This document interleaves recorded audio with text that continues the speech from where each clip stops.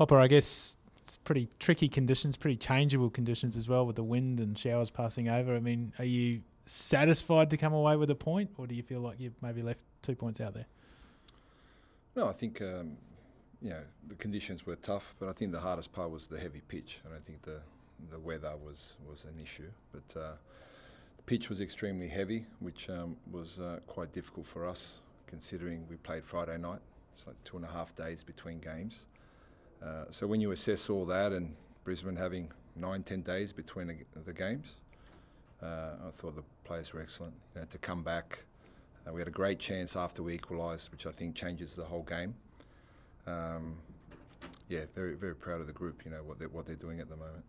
You talk about that turnaround. I mean, I think if I've done my maths right, you've got 17 from 21 points so far this month. You've still got another game to go in April. I mean, how proud have you been of the way that the group has just kept going through the schedule?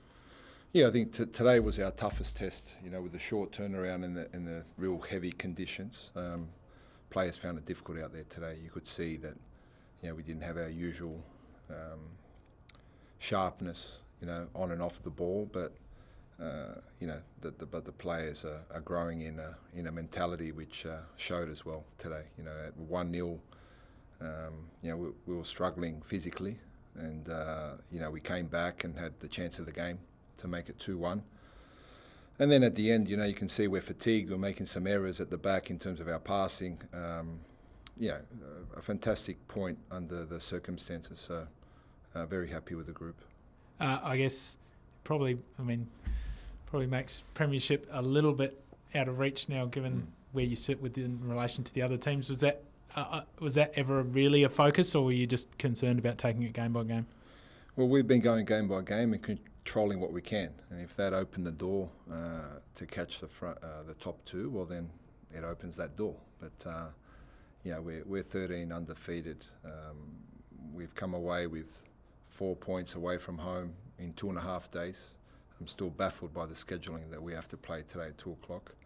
But the players have shown how far they've come, and we'll recover. They're a bit disappointed, but they shouldn't be. And I'm sure tomorrow we get home tonight. We can recover at home in our own beds with family, and then tomorrow we'll start preparing for Wellington, which is our last home game of the season. So. We want to finish on a high and recover well from these difficult 2 games. I guess you talk about that scheduling. Do you feel like, given especially the fact that you guys have had to go through such a hectic April, that it perhaps shouldn't have been you that had to play the game on this day? No, the problem's not with if we're playing today, we should be playing in the evening. We should have more time to recover.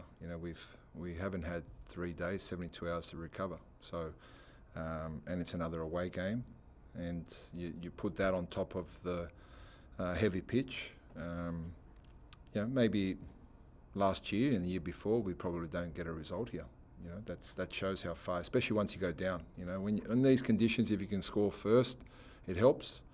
Credit to Brisbane, they play with a lot of energy, a lot of enthusiasm. They're aggressive. They were fresh. And they scored first, which is always tough away from home, considering how we're feeling.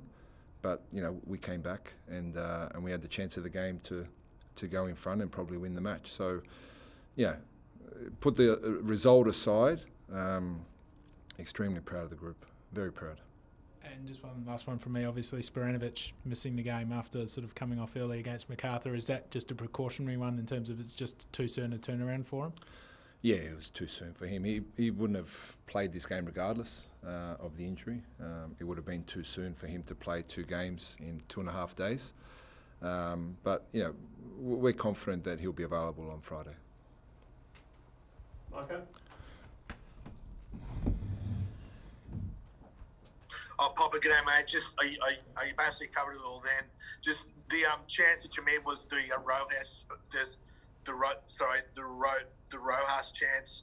I guess it was a good save by the keeper, but were you expecting him to finish that? Well, it's a one-on-one with the keeper. I'm sure Marco expected to finish it, but it's not easy to score goals, and that's the hardest thing to do on the pitch. We created a wonderful chance. Marco made a great run, and He's been great for us in this last period, and today, unfortunately, he couldn't get us that goal. But come Friday, I'm confident if Marco gets a chance, he'll set one up for us or he'll score a goal. So these things happen. Credit to the keeper, he made a good save, but again, it just shows how far we've come, that we equalise and we have the chance of the game soon after. No worries. Thanks, Papa. Thank you. Thanks, Bob. Done. Thanks. Thank you. Thank you.